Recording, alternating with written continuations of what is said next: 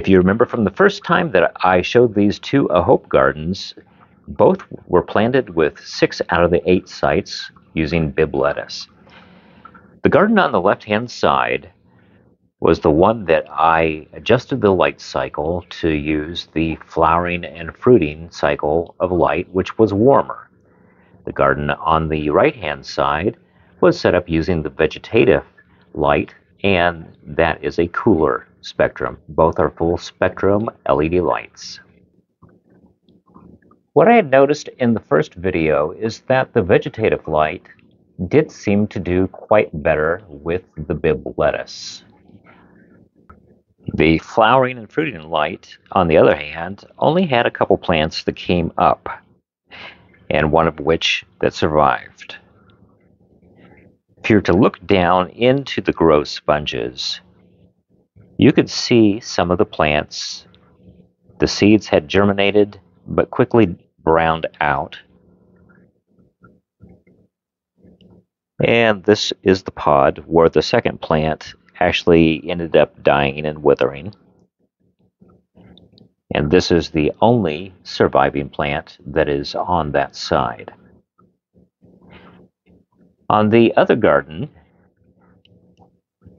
the Bib lettuce was looking very lush and nice.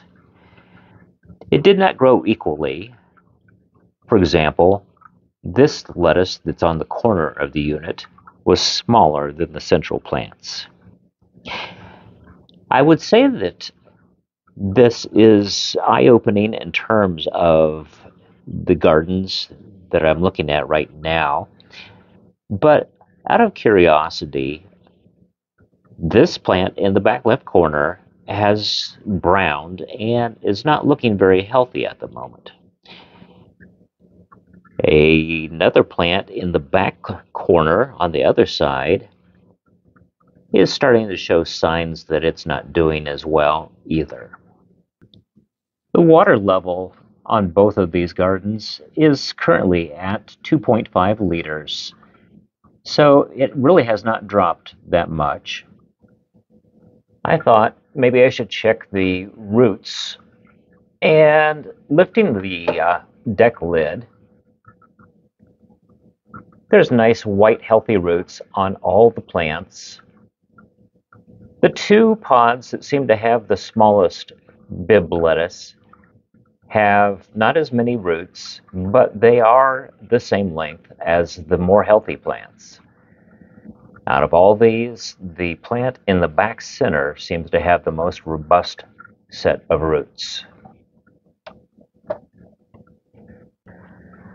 So as part of an adjustment on this experiment, what I'm going to end up doing, since these are the two nicer lettuce heads, is I'm going to take the one out of the front and move that over to the center spot on the other garden. We'll try to put the roots down through the hole in the top.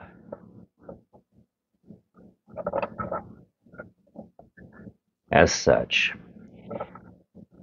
I would like to rule out a couple things, so let's select one other plant.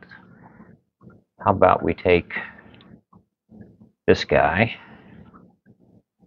and we'll put that into the front position on the other garden. So now there's 1, 2, 3 there, and on the right hand side there's 3 also. I'm going to remove a couple of the leaves. I'm wondering whether or not the position of the plant in the garden has any bearing on the outcome. So now that I've done that, I'm going to take the plant and put into the center hole in this front. And there you have 1, 2, 3 plants, 1, 2, 3 plants. These on the right hand side seem like they're a little bit more robust. And now For kicks, I'm going to take the garden on the left and switch it over to the vegetative light, which immediately appears bluer. And the garden on the right-hand side, I'm going to switch it over to the more yellow, warmer light. And we'll find out whether that has any bearing on the growth of these plants now that the variables have been changed around. And here's what you've been waiting for, is the follow-up to the testing. And I'd like to start out by summarizing that I will probably reset the test and retest between warm and blue lights, otherwise known as vegetative or fruiting lights. The two units that you see before you are what I had featured in a previous video, and what I have done is I've tested the vegetative to the flowering lights. Originally, the conclusion was that the vegetative lights did seem to do substantially better than the warmer light.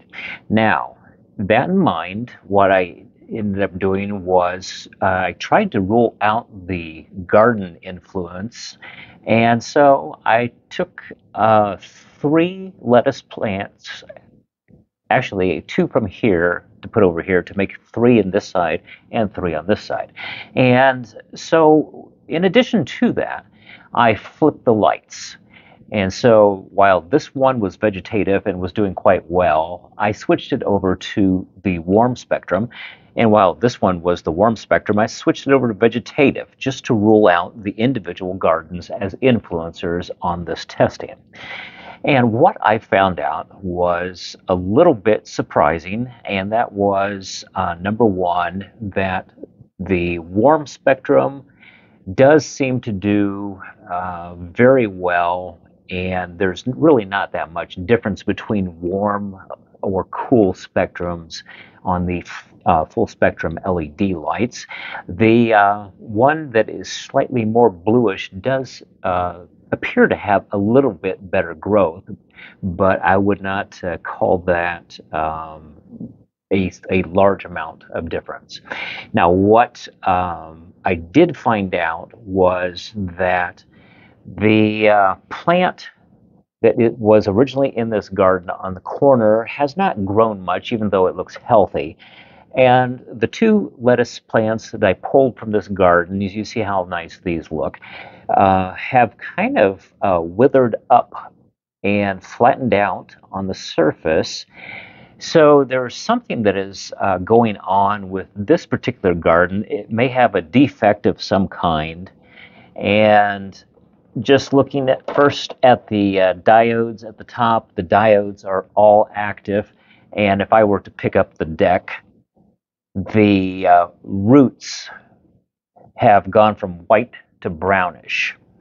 Now, the pump seems like it's fine. There's something going on. I don't know if there's some sort of cycling on that pump or if there's any kind of electrical influence, but it's fair enough to say that this particular garden unit has some sort of failure with it. Now, on the other hand, even this garden that seems to be doing quite well does seem to have a small pump for the size garden that it is, and it does have optimal growing spots on it for smaller plants, like a smaller head of lettuce. And the spots that seem to whatever reason grow the best on these 2 gardens would be number 1, the back center, number 2, the front center, and number 3, the front left corner of the unit. The other spots that are on the garden, I did 6 out of 8 sites, did not seem to do as well. And so that in mind, I would probably want to retest this using a couple different gardens, same models, of course, but I'd like to be able to rule out this particular brand name when it comes to rerunning the test. So now you know what I know.